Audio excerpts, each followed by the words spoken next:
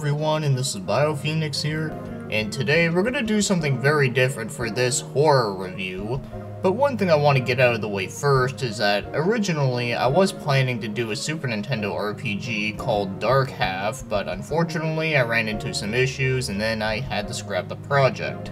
It really is unfortunate that I had to go that way, but it is what it is, and with that said, I gotta move on to something else, and I decided to pick something that is not only very weird, but also something that is probably going to be very challenging to review. And the reason I say this is that as of right now, this game has yet to be translated, and that happens to be Athena: Awakening from the Ordinary Life. It was released in 1999 on the PS1, and it was developed by Yumi Kobo and published by SNK, of course.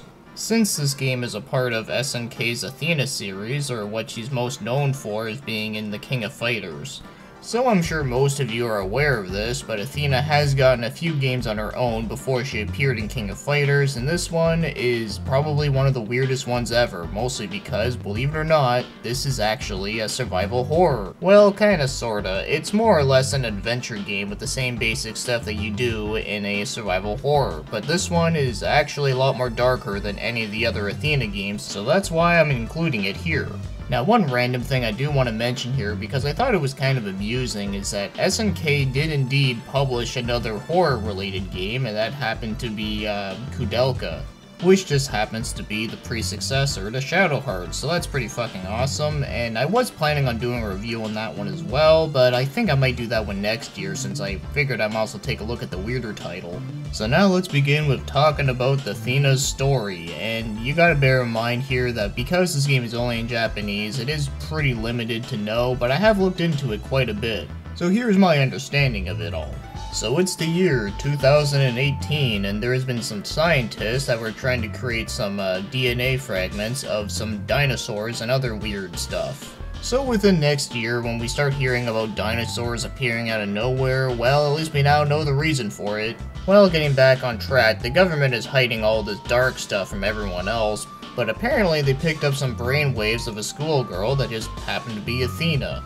So in case you don't know already, this game is pretty much an origin story of Athena and how she got her powers, since, you know, in the King of Fighters she used stuff like Psycho Ball, Psycho Reflector, and Psycho Sword, although sadly there's no Psycho Sword in this game.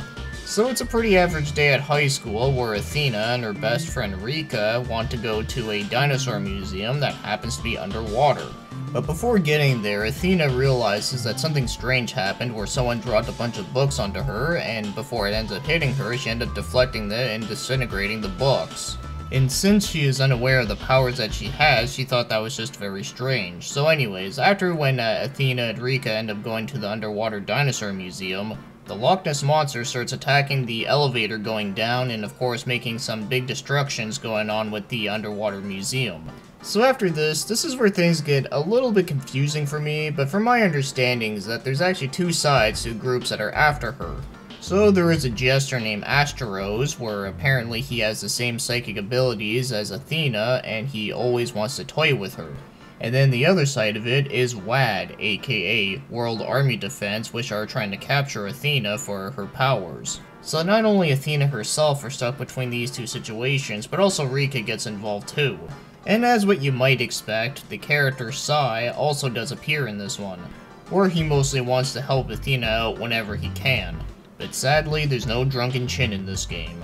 So that's the best of my abilities to help explain the story. But if I say so myself, I think that's a pretty decent understanding of the story for someone that doesn't really know much Japanese. But I will touch base a bit more later, so now let's start talking about the gameplay. So as I said about this game being sorta like a survival horror is that it does have the same mechanics as one. So you walk around with tank controls where there's also polygons over pre-rendered backgrounds, and you also gotta collect key items, notes, and even food for health. And there are many puzzles throughout the game, and surprisingly enough, a lot of the puzzles were very easy to understand. Well, except for one, and that happens to be one where you gotta put together a kanji symbol, where you gotta put the different pieces together in the right order, and if that's not hard enough, you gotta do 3 of them, and to make matters even worse, is that you gotta do it all in a time limit. Yeah, that one fucking sucked, but the rest of them weren't so bad. And you also gotta talk to NPCs to get some clues on what you're supposed to do and where you're supposed to go and all that sort of stuff. And obviously, I had to use a guide for this one because there was no way I could have done this without it. And speaking of NPCs, one of the other things that you can do in this game is that whenever you go up to an NPC, you can actually read their minds. And you do that by seeing that one thing in the corner up here where you gotta press the triangle button or the square button at the right time. In fact, this game has a lot of rhythm elements to it as well, where not only do you use this to do the mind reading, but you also do some puzzles with it too. And whenever you make a mistake at these rhythm segments, then you lose a little bit of health due to psychic backlash. But probably one of the weirdest parts about this game is the kinda sorta action that it has. So unfortunately, there's not a whole lot of action that happens within this game. You're not running away from zombies or anything like that. So whenever there's a boss fight or whenever you're running away against a mech, they have these sections that are kind of like quick time events where you get to choose either stay, duck, or move in certain directions. And of course you can use your attacks at certain parts. I guess the easiest way to explain it is that it's sort of like an FMV game where you pick the action, and depending what you pick could either get yourself killed or get yourself safe, or you can get yourself prepared for doing an attack. And thankfully it is very easy to understand since the game's symbols are all indicated very easily. So yeah, there's not a whole lot of combat within this game, but whenever there is one, it's sort of like an FMV game. So that sums up the gameplay, where it's pretty much more or less of an adventure game, although I do consider it to be somewhat horror because the game is much more darker in tone, and whenever you die in this game, the game over screen is always going to be different, where you actually get to see yourself get killed, or whoever else get killed. 2 examples that I'll give just for the shit of it is that there's one ending that you can get where you get to sink the entire museum, and then there's another one where you get to blow up the entire school. Yeah, shit gets crazy later on. So now let's talk about the controls, and I think they're alright for the most part. And like I already said in the last review of Galarians, is that I found that tank controls in these sort of games are actually okay. I don't really mind them there. But the only issue I have with them here is that you always seem to get stuck onto something, which does get kind of annoying. And especially the fact that I played this game not long after clearing out Galarians. And there were a couple items that were kind of tricky to pick up because they were placed in such an awkward spot. But other than that, everything else is very easy to understand, and of course, the rhythm game parts are also pretty easy to know. Although when I first did them, it did take me a little bit of time to get used to the pattern of it, considering that it is different than most other rhythm games that I've played, but once I got used to it though, it actually does work pretty well. But other than that, it's all pretty easy stuff to understand. Like I said, the only 2 issues I have with this game is that sometimes you get stuck on the things, and also the item placements can be a little bit annoying. So now let's get moving on to other things like the graphics. And I find them to be pretty mixed for many reasons. So first, let's talk about the good. So I really like all the different settings that this game has, and I also really like the pre-rendered backgrounds. I still think they look really nice. And one thing that is interesting about the museum is that it was actually sort of related to the museum stage in King of Fighters 99, which ironically enough came out the same year as this game. And I do find that the cutscenes do look pretty good for the time. And the overall design of the game is actually pretty decent, but the one issue I do have with the graphics is that the 3D models of this game just don't look nearly as good as everything else. Now yes, whenever it comes to PS1 games, you gotta understand like the limitations and what it could do at that time. But for 1999, this game looks like something that came out in the year 95-96, you know, early on in the PS1's life. Now going back to Galarians for a sec, in Japan, that game came out the same year as this game, and that game's 3D models looked way better. I don't know what it is, they just look kinda muddy looking, which I guess you could argue the fact that it does suit with the game, how it's supposed to like look all like dark and gritty-ish. And that's a good point and all, but I do find that it does need a little bit more detail on them. But since this game has a shitload of cutscenes, at least it did get the 3D on that one look fine. And speaking of that, the first disc is mostly cutscenes if you could believe it. So overall, I find that the graphics for this one are alright. They're not the best looking ever, but they're also not the worst either. I mean, I've seen way worse looking PS1 games than this. but I'd say it's a little bit more good than bad since I do like the pre-rendered backgrounds a lot. So now let's get moving on and start talking about the music. And personally, I actually really like the music within this game. I think it suits with the game very well, and of course I find some of the songs, they get kinda stuck in my head every once in a while. And some of them do sound a little bit relaxing, which is quite nice. But I do have one unfortunate thing to say about the music is that the songs are pretty short and they do loop pretty quickly, much like in the game Lost Kingdoms, which is another game where I do like its OST, but I wish the songs were a little bit longer. But one little thing I do want to mention about the music is that unfortunately I can't find most of the songs on YouTube, which really sucks. Because I find that this game's OST is pretty underrated, especially for an SNK title. But at least there is one short song and a couple extended versions, which is very nice that are uploaded, but I really wish someone like ripped the music from the game and then uploaded it or something. At least that would be nice.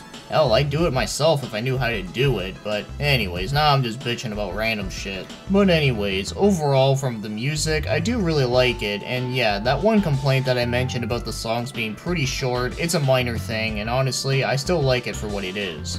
Now as for the game's voice acting, now as you would suspect, this game is all in Japanese. Well, actually, I gotta stand corrected here, is that this game is 95% Japanese and 5% English.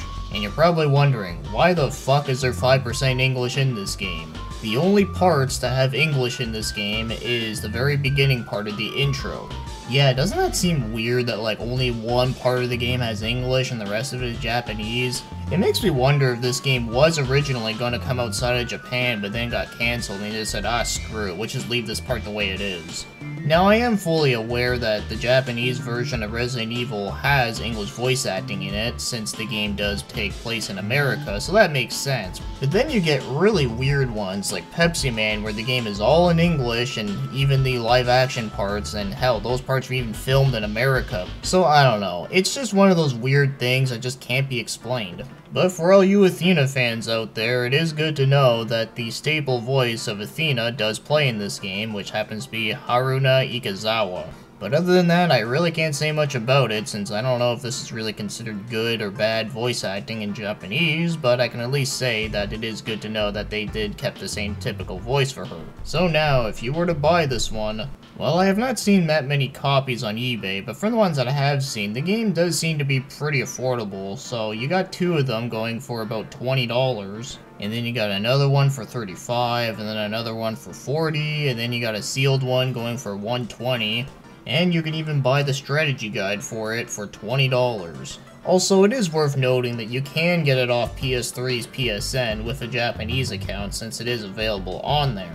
But typically speaking, if you do want to buy a copy of this game, and if you do have a way to play Japanese PS1 games, then it's not too overly priced. And to be perfectly honest, I thought this game was going to be a lot more than that just because of how obscure it is. Now, before I get into my overall thoughts on this game, one random fact about this game is that it actually did have a live-action TV series much later on called Athena. Now, I haven't officially seen it, but just from looking into it a little bit, it seems kind of similar to this game's story in a weird way, but another way it kind of seems a little bit different. I don't know, I can't really say a whole lot about it. But it is there for those of you that do want to check it out. So now, as for my overall thoughts on this game, I found it to be fairly decent. Not amazing, but I thought it was alright. Now, given the fact that I don't fully understand most of the story since I couldn't read most of the dialogue, but one thing I can say is that the story was kind of interesting, but at the same time it did seem a little bit all over the place. Just for one example, whenever you get out of the museum section, it goes to a train section, and I'm not sure exactly how it transitions well into that, but like I said, it could have to do with the fact that I couldn't read the dialogue. But one thing I knew for sure about the story was that I was not really bored with it. I was kind of interested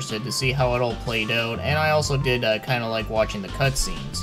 But as for the gameplay though, like, I didn't mind the whole exploration and adventuring and the puzzles. I thought those were alright, except for that one puzzle, fuck that one. But the kind of sort of action scenes were pretty underwhelming. Now, they weren't like the worst, like, excruciating thing I ever had to deal with in a video game, but I just felt like kind of bored with them. It would have been pretty awesome if they made it play similar to Galarian's with the whole psychic powers thing, but sadly it seems like it was not meant to be. But despite that though, I still think the game is pretty decent for the most part. It's not great, but it's definitely not bad. I'd say it's more of an interesting take on something that's just so freaking random that you probably wouldn't think actually happened, but it did. And it kinda makes me wonder if SNK will ever do any more spin-off games to any of their characters from KOF, or even do more with the Athena character. Now as for recommendations, this one's kinda hard to recommend since obviously for one, the game's only in Japanese as of right now, and I know most people don't want to play a Japanese only game and looking at a guide and such. And I think the only people that would really dig into this game are people that really like the Athena character, or people that are really big into SNK, or if you just really want to try something that's very different for an adventure-style kind of game. But for me personally, if you do want to try this game out, I think it would be best to wait until a fan translation comes out. I really hope there is one someday, because I actually would not mind replaying the game again, although I wouldn't do another review on it. Instead, I'd probably do a stream on it. So that sums up Athena Awakening from the Ordinary Life, is that this game is definitely not ordinary. Just like this review, because normally I wouldn't review something like this unless it had a translation. But I did happen to beat the game, even though it was mostly done through a walkthrough, but still, I did manage to get through it, and so can you. So with that being said, that'll be the end of this review, so thanks for watching and commenting, and have yourselves a great day.